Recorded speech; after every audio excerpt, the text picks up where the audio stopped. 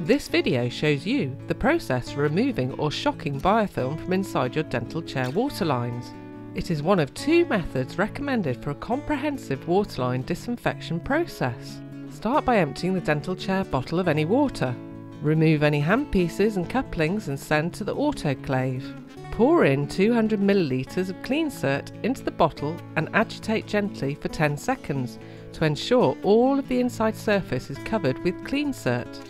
Reinstall the bottle on the chair and press the foot pedal for around 10 seconds until CleanCert is coming out of the ends of all waterlines. Now leave in your waterlines for 40 minutes. After the 40 minutes, pull through the remaining CleanCert from your water bottle by pressing the floor pedal.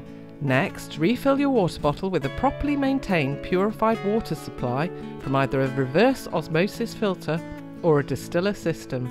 Reinstall your water bottle on the chair and flush the purified water through the lines for 10 seconds. If you are doing this process during the day, replace your clean handpieces and couplings and you are then ready to use the chair as normal. If you're carrying out this process at the end of the day, remove your bottle after the water flush, empty it and allow to dry inverted. Finally, purge the waterlines of any remaining liquid. Repeat this process weekly if using a purified water source, or quarterly if using CleanCert in a continuous dosing process at 2% dilution.